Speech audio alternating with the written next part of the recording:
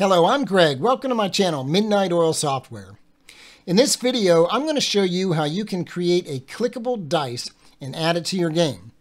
If we switch over to this scene here, you'll see I've got this asset that I got free off the Unity Asset Store.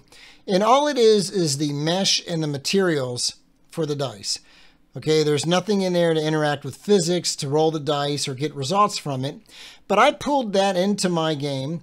And you can see down here there's a number of prefabs for each of those different colored dice. And if we switch over to my scene here that I have running, you can see that pulsating on the board here, I have a white six-sided dice, and I had this text here, click die to roll. And if I click the die, you can see that it rolls.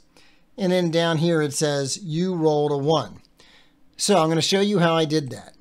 To start with, I dragged one of these models into my scene, and you can see up there it's just basically just a model that's sitting on top of my game board. So if I take it and drag it down to where we can see it, you can see it a little bit better there. Move them up a little bit, get them off the board. But there's no physics. There's nothing on there to interact with physics. You know, it's just a mesh renderer. There is a box collider. But we need a rigid body, too, to make this thing roll. So I'm going to go ahead and delete this. I essentially pulled one of these models into my scene, and then I unpacked the prefab, and I just renamed it. And I added a rigid body to it.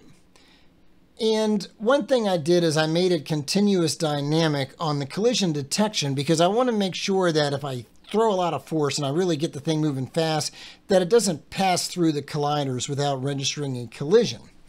The other thing I did is on my game board, I created a border, and the border has a number of invisible cubes. I just turned the mesh renderer off. But the main thing was I wanted to add box colliders to surround the game board so that I can roll the die with a lot of force inside here, and it will just bounce off the walls until it stops rolling. The other thing I did is I put the border on its own physics layer, and I put the die on its own physics layer, and also the game board itself, it has its own physics layer. And if we go in and look at the physics settings, and we look at our collision matrix, you can see that the die only collides with board and border, right? So the dice will collide with the board, and the dice will collide with the border. But it's not going to collide with our player pieces. So we don't have to worry about the die knocking over our player pieces from the board. And then there's the scripts. So you'll notice that I've got this click die to roll. Well, in order to be able to click the die, I needed to add a script to it to make it clickable. And so I'm going to do a separate tutorial on how to make an object clickable. But basically, all you need to know is that I'm using raycast to determine if the mouse has moved over the object. And then I'm also checking to see whether the mouse button is pressed or not. And if it is clicked, I want to know if it was inside the bounds of this object. That's the clickable object that I'm looking for. And like I said, I will go into more detail on the clickable object in the future. But the other thing, the main script on here is this dice roller script. So I have a roll die function that's public. And basically what I want to do, I've grabbed my transform, I grabbed my rigid body, I get all this stuff in Awake. I also subscribe to the events on my clickable object. There's another script on here called pulse scale. And then I wanted access to the little text that you see there to say whether or not the click to roll text should be active or not. So initially, everything's going to be active. You're going to see that text. And I'm going to look for collisions, too, to know if I can play some sounds when it bounces off the walls or hits the board. But the main thing is when you click, and I call roll die, then what I want to do is I want to get a target position that's going to determine where the force is going to send it. So essentially, I want to get a target position that's 10 up, and then 1 in either direction, either left or right or forward or back. So I want to throw it up, but I want to throw it at an angle up, so not straight up. And so this gives me the direction, and then I just add force in that direction times my roll force, which is assigned in the inspector up here. and I tweaked those values in the inspector until I got something that seemed to work right. There's also torque amount. So in addition to adding force to send it flying through the air, I'm applying torque so it will rotate in a random direction. I'm just using random inside unit sphere, multiplying it times the torque amount, and then I'm using impulse as my force mode.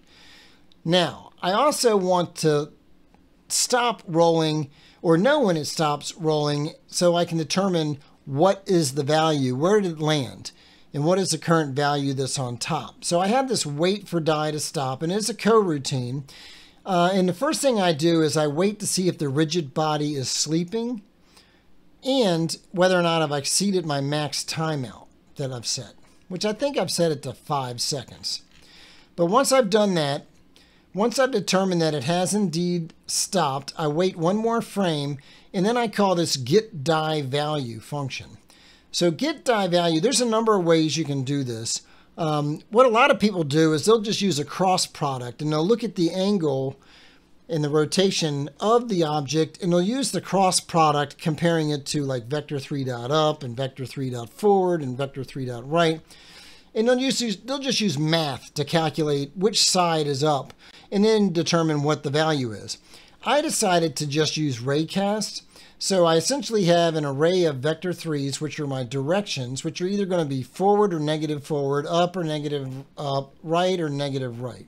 And then because I know that forward is 1, then if the negative forward is touching the ground, if that's where my raycast hits, then I know 1 is on top, so I have a 1. So I'm going to use negative forward, and if negative forward, if I hit something in that direction, then I know that 1 is on top, and that's the value I want. So basically, I iterate through these directions. I do a raycast in those directions, and then if I hit something there, then I know which side is facing up. If I don't hit anything, I just continue and keep going through the array. But if I did hit something, then I'm going to return that index, which is 0 to 5. I'm going to return that index plus 1. So 0 would be 1, 1 would be 2, 2 would be 3, and so forth. If I was not able to get a raycast, that means the die was maybe leaning against the wall, and so it's not able to actually hit the board, in which case I would return a 0. And I'll have logic in there to say, that's a leaning roll, roll again. But that's how I get the value off of the die. You also notice that the die was pulsating.